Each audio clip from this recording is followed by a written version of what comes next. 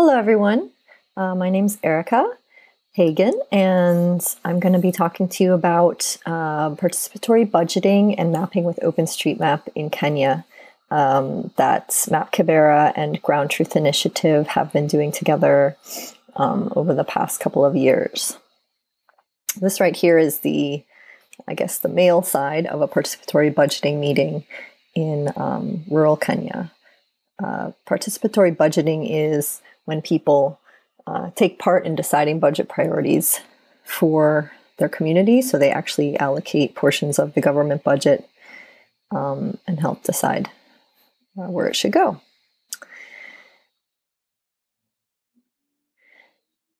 Just a little background. This is Kibera, Nairobi, an informal settlement where Map Kibera originated. My partner, Mikkel, and I started in 2009. And the organization is still ongoing today. Back in 2009, 13 youth from Kibera put their community on the map using GPS devices, paper, and OpenStreetMap. So the Kibera slum is home to around 250,000 people in Nairobi. And more recent appearance of Kibera on OpenStreetMap with a little close-up of some of the things mapped. You can go ahead and have a look anytime. It's kind of in the southwest part of Nairobi. Kibera News Network also is part of Map Kibera. This is a video team doing media and reporting on issues of relevance to the Kibera people, including issues that are demonstrated on the map as well. And one of our principles is giving data back and information access. This is my colleague Lucy Fondo, who will be speaking in a moment, handing out a schools map. One of our sort of more important projects we feel that we've worked on lately in the past several years is mapping all the informal schools, of which there are many in Kibera and also other informal settlements in Nairobi. These education providers cover when government isn't providing education as mandated to children in these areas. So that's a school teacher in one of our schools. We always work with community members directly, and they do all of the work and train. And then also we engage people in the community, such as these school leaders who are trying to advocate for resources for themselves and advocate for what citizens want in challenging settings. But what about the rural part of the country? So we've spent the better part of 10 years working in urban environments primarily and mapping them. And a couple of years ago, we were invited to work with the World Bank to map participatory budgeting allocations. That is, projects that people had decided on in rural parts of Kenya. So now I will hand it over to Lucy. Hello, my name is Lucy Fondo, and I've been working with Map Kibera since 2009. And on this project, I happen to be one of the trainers. And for sure, it was a great experience interacting with the different youths from the different counties and also interacting with some of the government officials. Yeah, so to begin with, as you can see from the slide, we have the rural counties, and Map Kibera was privileged to work with some of the 3 counties that World Bank was able to train the government officials on the public participation process, for which they were to go back to these counties, that is West Pokot, Baringo and Makueni, to teach the local communities on the process of public participation. From the picture, we can see a group of women, and they've attended a public budget participation meeting, and we can see the women are discussing on the budget priorities. They are discussing on the budget priorities since the county officials or authorities were able to engage them in discussions so that they can prioritize the projects that they want to be put across their county. So with the mapping county projects, we're able to map projects like border sheds, schools, and water points. So we were tasked with going to the field and having the accurate information of these projects, since it will help in tracking of these projects to identify whether the projects are complete, have they stalled, or they are ongoing. So it was very important to capture these projects very well. In the next slide, you can see the Open Data Kit interface. Kibera was called upon to do some data gathering, since initially it was hard to have documentation of these projects, because the residents or citizens depended on drawing the maps on the ground, and they had to have a rough idea of where exactly these projects are. So with this Open Data Kit interface, it was a good platform for storing the data that can be used for future reference, and also the county officials would use the platform to track some of this information. Apart from that, it was also a platform for us for creating our project, coming up with questionnaires about the project.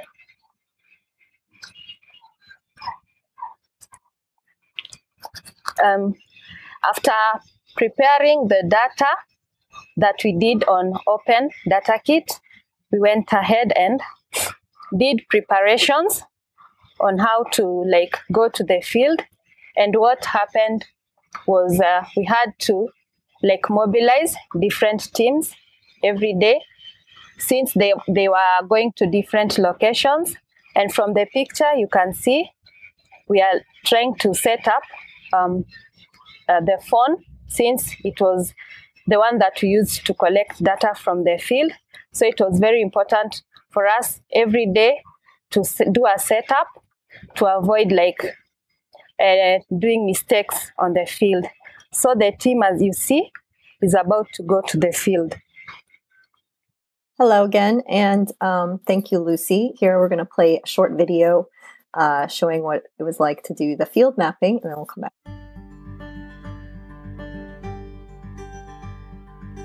After mapping projects and points of interest in Makueni County, Kibera team headed to Mboni, the second ward.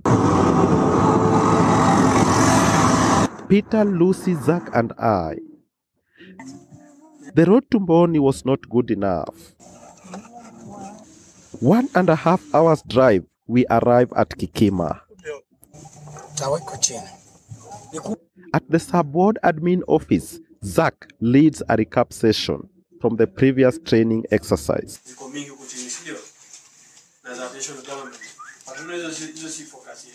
Soon after, I follow Group 11. We take a Probox car towards the northwest mountain side in order to start from the farthest end. Going through the forests, moving from school to school, dam to dam. Sometimes it was easy, sometimes it was hard. Sometimes it was cold, sometimes it was warm. Sometimes we used the car.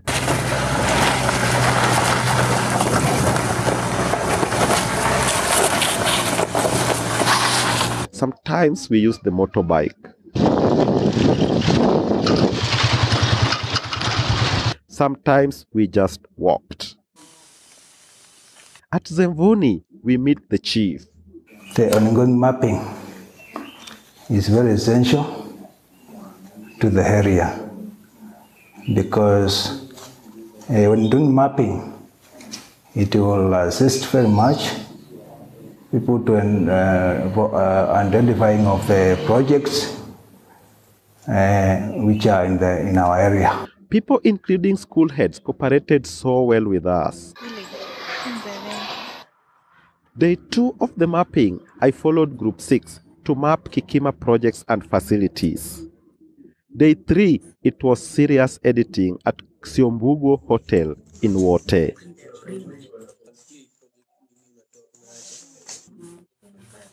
Yeah, I was in Group 11. I went with Madam Ruth.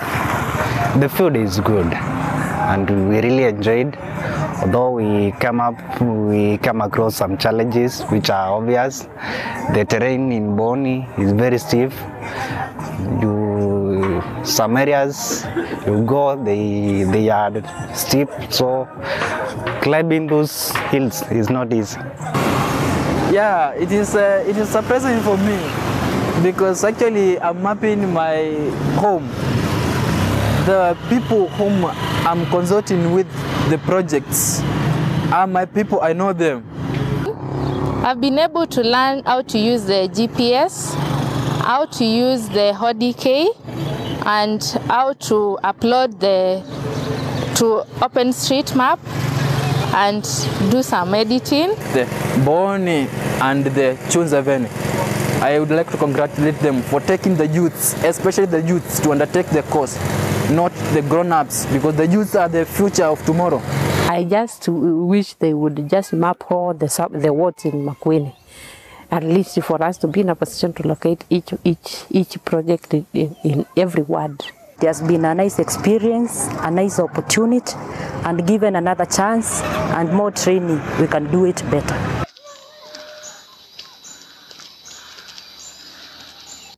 Map Kibera will be headed next to Baringo County.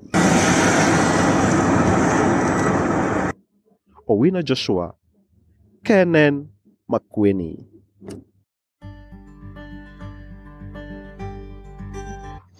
After having this data, it was Map Kibera again had to put this information to a site, and from this site we were able to have the different categories, and also again the project, it showed the status of the project, and again the website again would also have several, like it had several categories. So if you go on each category, you could see, for example, we have ECDE, and it has information about the ECDE. We have the opinion of the project. Is it excellent? And is the project complete? Yeah, so this is the information that we're able to put on the website. Then we have details on water projects. You're able to see the opinion. From the second clip, you're able to see that the opinion is poor. So from here, I hand over the next session to Erica again. Thank you. Thank you, Lucy. So taking a look at the website here that was created to just kind of bring together the data points. So obviously in OpenStreetMap, we only had the kind of basics, and then but we had also collected during the survey things like the project status and whether it was considered in good condition, the quality level, some notes. None of that was included in OpenStreetMap, so we had to create this kind of website to bring them together. As you see here, the blue dots are actually points of interest. So alongside all of the project mapping was quite a lot of mapping of other features, base mapping in OSM. I also wanted to mention that while we used ODK for the data collection, we used it through Kobo Toolbox. Kobo has a humanitarian version that's free for agencies like that. And it was really great to use, but there were some technical difficulties moving from ODK kind of style output up into JASM, and I'm happy to talk through how we worked through that. And actually, we are working right now with Kobo and a small open source development grant to help integrate those two systems better and make it possible to have the output from the ODK Kobo system really match better with what JASM and the tagging system need in OSM. So we're really excited about the potential to use this app. Another really exciting thing that we got to do was create this awesome offline data sharing initiative. So this is actually Baringo's map being painted on a wall in the capital of that county, including the names of all of the different projects that the county had done and their status at the time, whether they've been completed or not. So anyone could come up and see this and check it out and see what the county's been doing and whether the things that they intended in their participatory budgeting sessions have been achieved. And then we also created, as we almost always do, a print map version of that data. So this is one of the wards. Each ward had a separate map. This shows in green are the projects that are completed, red is stalled or not yet started, and all of the different sort of departments associated, like whether it's a water project or a school project or whatnot. So this map was printed out and actually used in participatory budgeting meetings to see where things were at.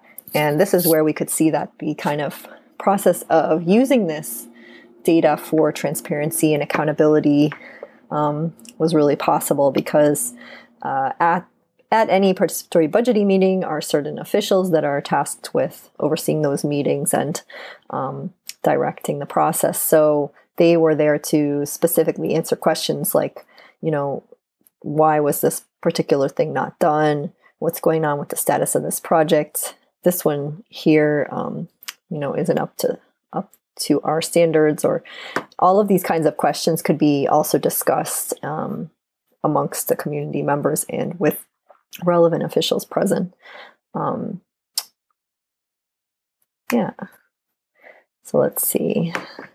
This is one of the more urban settings for a PB meeting with a lot of participants here.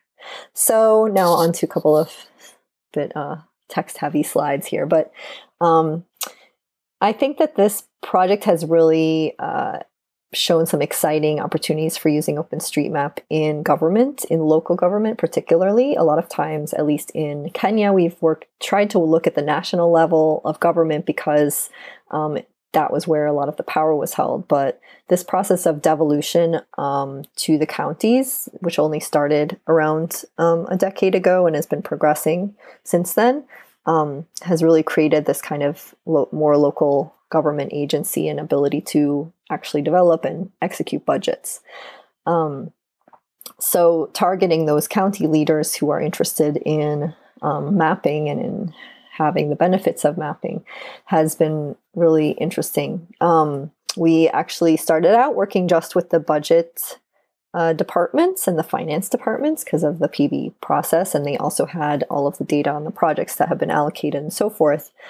But as we began to work, we realized that these other offices really need to be involved, like planning and lands, where possible, if there's a GIS person. ICT was a common department, M&E, and as well as budgeting. So we, in our second phase of this work, we actually started to work a lot more closely with these different departments and try to kind of integrate this method of mapping and the benefits of OpenStreetMap into their kind of back-end processes of whatever they were doing, which is a lot easier when you have governments that are kind of still just starting up processes, and especially technology-related things. They are often still developing systems. Monitoring and evaluation, using OSM and citizen feedback together for like monitoring and evaluation was really interesting. visualizing that status of each project and quality, demonstrating that citizens can be partners to the government for mapping and data, even when they are also doing feedback. So that was another kind of cool pilot aspect of this, was, you know, really demonstrating to those local government officials like what ways they can involve citizens. They all are supposed to involve citizens. There's this kind of public participation mandate. They can do it the different ways, the counties. They often maybe don't do it very well. So this is kind of demonstrating how it could actually be to their benefit. So they don't have like budgets for doing mapping most of the time.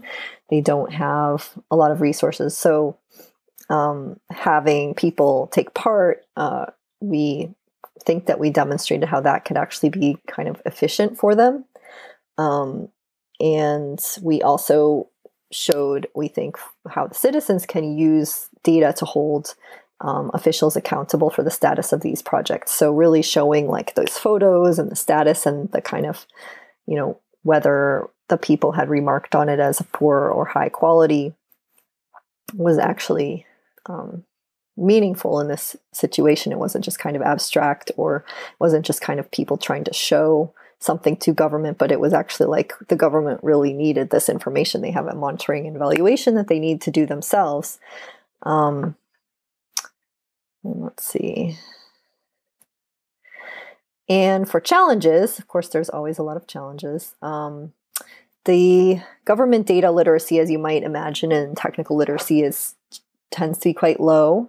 Sometimes they have like an ICT person, but they tend to hire junior staff for these roles.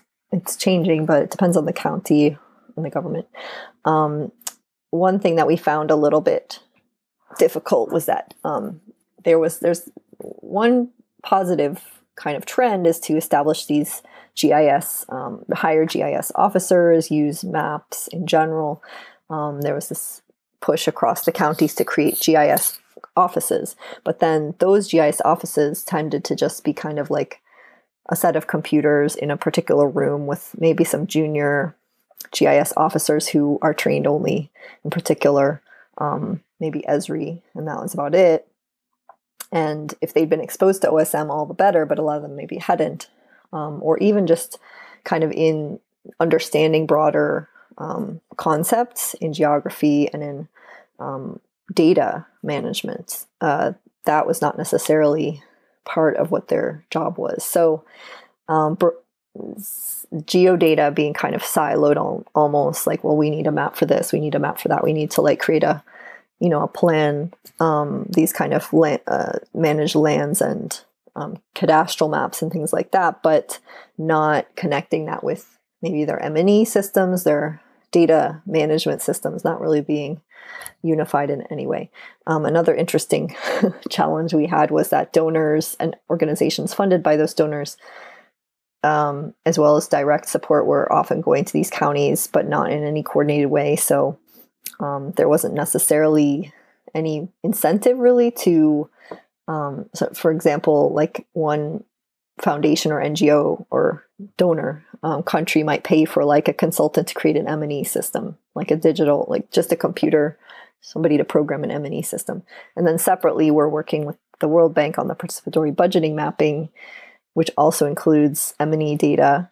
And these two things are kind of running simultaneously because the donors are kind of not talking to each other, and then those departments are kind of open to wherever they can source funding. They are going to probably try to source it because they are under-resourced otherwise. So coordination in general, even at this pretty local level, was very difficult.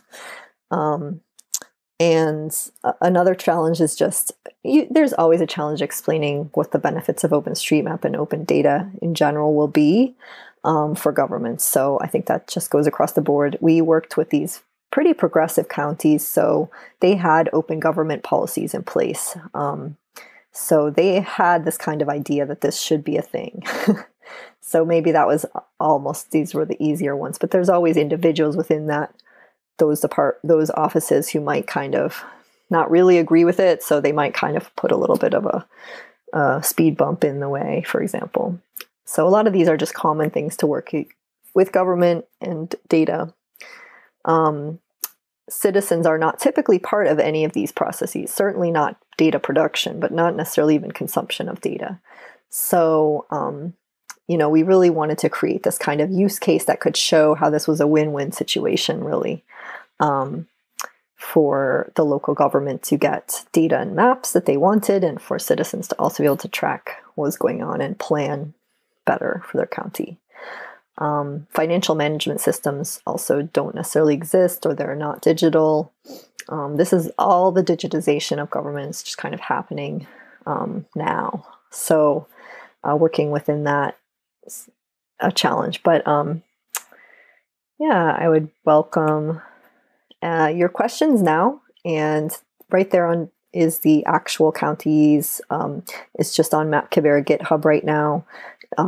This is still considered a pilot, so we're hoping to progress as soon as we can. But of course, participatory budgeting meetings are on hold due to COVID right now in Kenya, so perhaps next year.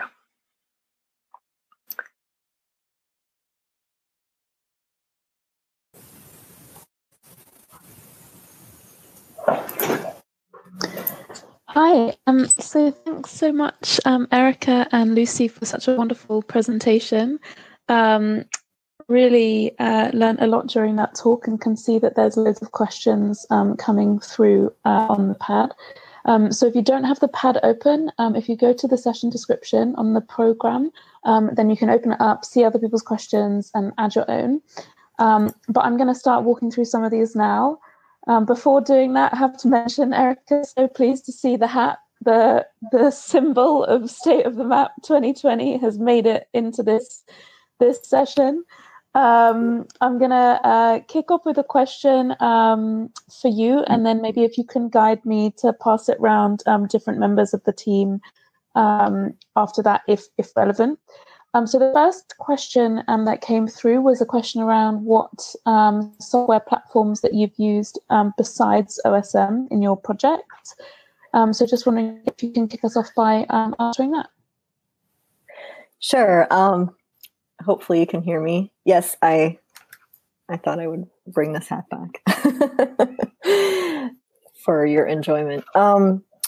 So we, as mentioned later, probably after that question was asked, we use ODK Collect, the actual ODK Collect app, and then Kobo Toolbox. It's sort of like a front end, really, for ODK. So yeah, those are the tools that we primarily used. And then we also had to convert data into something that OSM could better understand after we took it out of ODK.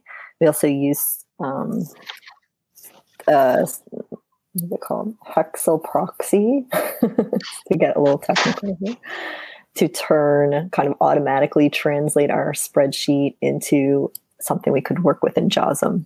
So then we used JASM.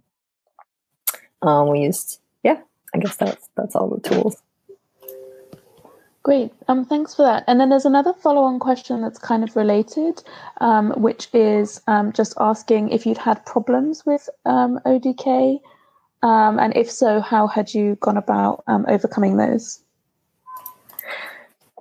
Well, yes. I think that Kobo, the interface, is really helpful for working more easily with ODK.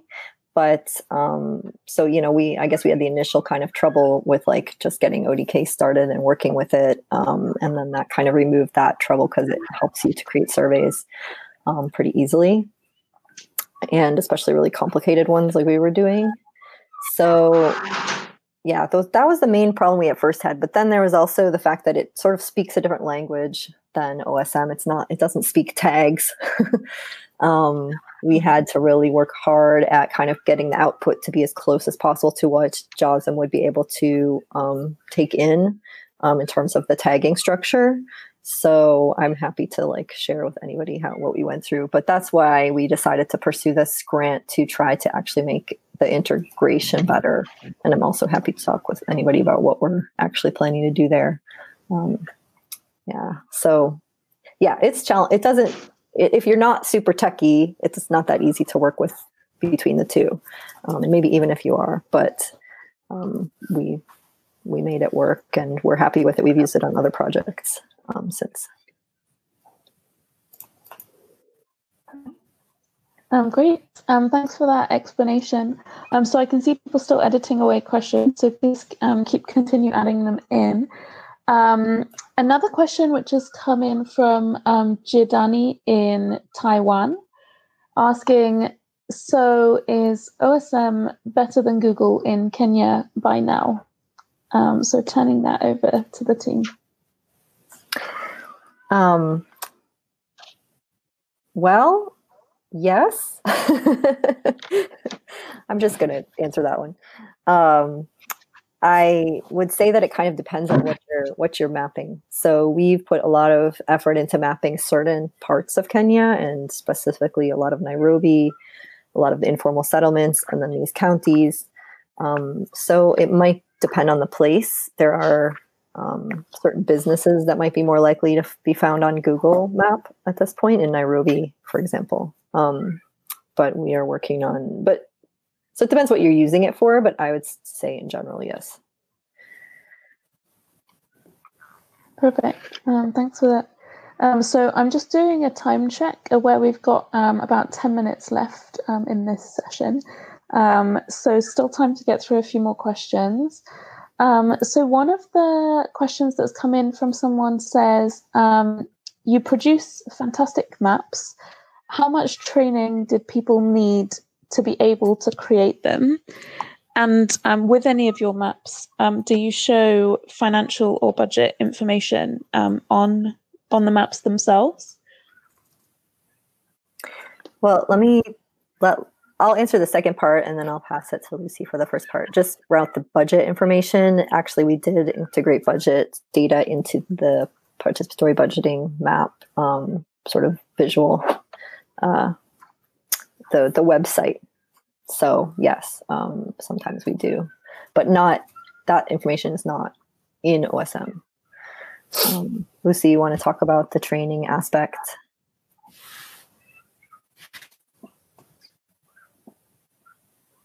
Can you hear us, Lucy?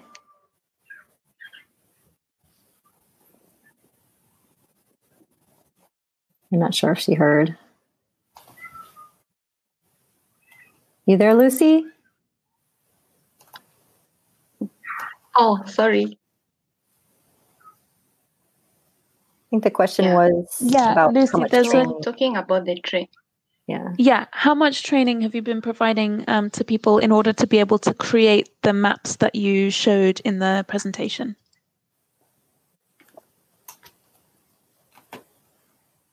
You're asking like how much training we've been giving to people? Yeah. Okay, it depends on the duration of the project. Most of the time we usually take like around 3 weeks. Yeah, 3 weeks is enough. Yeah, depending on the duration of the project. It can even take longer, but it just depends. Yeah. Great. Okay, so quite a lot of training sessions then. Yeah. So, but I think that includes the mapping itself, right, Lucy? Like the training process is less classroom and more kind of on the go, practical stuff. Yeah, I didn't hear clearly. Yeah. Oh, there's a bit of a follow-up coming in actually on this, which is, for example, to create the maps in QGIS, is that something your team does, or are you training new people to do that, or is that something you're doing, or are you training others in it? Oh, for the print maps, for example. Maybe that's what they mean. The print maps have varied. Yes, we have team members who work with the data in QGIS, for example, but that would be our like lead team members. So they've been working on mapping for years. So we haven't gotten to the point where we could train people in the field too much, or just our typical mapper is learning how to edit in JAWSM, so that's already a big step. And that's usually, but connecting to opportunities to learn more GIS and software is always out there too, for the really motivated. The website you saw, Ground Truth created that, and mostly Mikkel created that. We basically pull in wherever we need the talent. So. Perfect. Yeah. So I'm just looking at the time. We probably have time for one more question before we need to switch over for the next session. So I'm going to ask a question for Lucy, which says, you mentioned that you've been working with Map Kibera since 2009. So we wanted to ask, how have attitudes to OSM changed in Kenya since 2009? And how have you got buy-in with local government for your projects? Come again, please. So the first bit was about how attitudes towards OpenStreetMap have changed in Kenya since 2009. Mm-hmm. Yeah. And then do you want to answer that piece first? Yeah, let me answer that. Yeah, it's true that I've been working with Map Kibera since 2009. And from what I've seen since 2009, we've been able to involve different groups, making them be contributors on OSM. And an example is that we've been able to recruit youths from different parts of Kenya and also outside Kenya. And also we've been able to engage with different groups from different organizations. Yeah, so from my side, I can say that we've had a big number of contributors contributing to OpenStreetMap. Yeah. Yes. So the response has been great. People have been contributing more and more. Yeah. Great. That's great to hear. Right, so I'm just looking at the time. We need to close the session now to leave some time to switch over for the next session. So actually, the next session is going to be still in this same in track 2 with Erica talking again about sustainability and OpenStreetMap for development. So I'm going to be hanging around for that too. So looking forward to it. So just want to say thank you so much to the speakers, to Lucy, especially so late in Nairobi to dial in for this, and to Erica from DC on a national holiday. Appreciate your guys' availability and sharing this experience with us, and stick around for the next session. Can I just say, should we type answers in the pad? We can do that. Yeah, that would be brilliant. Yeah. Okay. Typing questions to the ones we missed out would be wonderful. Okay. Yeah, thank you so much. All right. Speak to everyone a bit. Bye.